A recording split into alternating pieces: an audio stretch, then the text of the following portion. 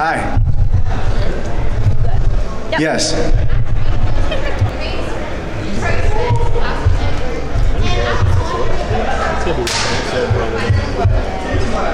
Yeah, so Fight For Me came from my album called Panorama, and if you heard the album Panorama, it was me in a really dark season of my life, and I learned within that season that was dark, throughout it, God is still fighting for you. And I know it's such a clean message straight through, but it really was that feeling where I was like, why does everybody leave? Why do I feel at the bottom of bottoms?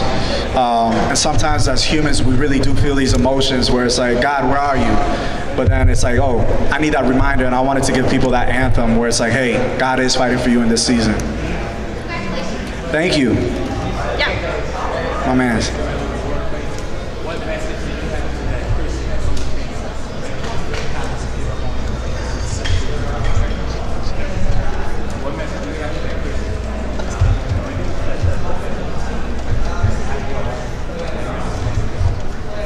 Yeah, for a Christian that is at the end peak, I would say, I understand. This world is tough. When Jesus called us to follow him, he didn't say it was going to be easy. He was telling his disciples, hey, leave your fishing life, leave your family, come follow me. And I want to give that message. I want to tell people, hey, it's not Disneyland when you follow Christ. You know what I'm saying? But God did take all that weight for us, and he took it on the cross. And I want people to know that, hey, you're not alone, and God has taken that cross for you. Yeah. Yes. What's up? Yeah.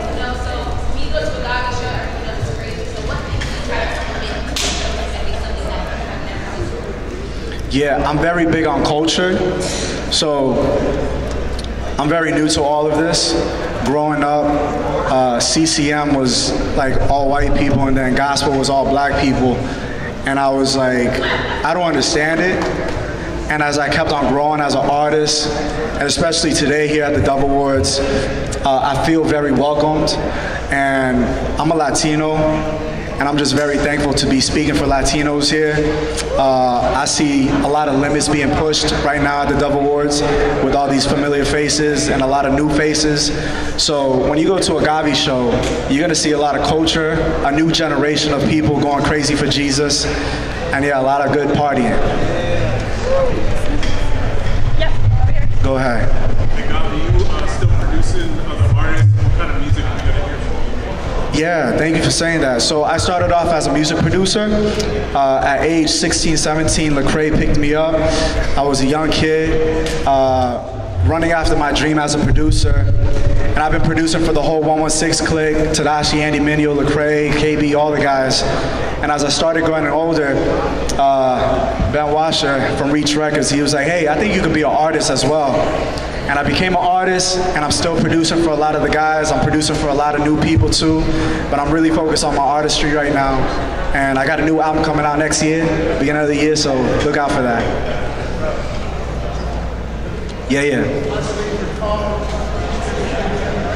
Thank you. I really appreciate that, and I received it.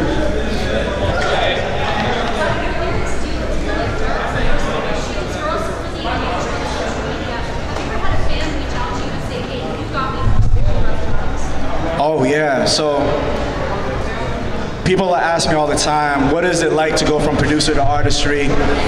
And musically it was very easy, but seeing the weight of what it took when I got on the platform and seeing fans go, hey, that song changed my life, or it got me through this situation, it was very hard going through that because I didn't understand the way it took being an artist on a platform, how people really actually connect with music. And I became a fan again. I was like, wow, music really does speak volumes, not just in the studio, but it speaks to the world. And yeah, that's one of the biggest takeaways that I got. One more question? We good? One more? What's your favorite song to perform live right now? Right now, it's a song called Slingshot. Yeah, it's about me just feeling like David killing Goliath. Yeah, thank you guys so much. God bless y'all.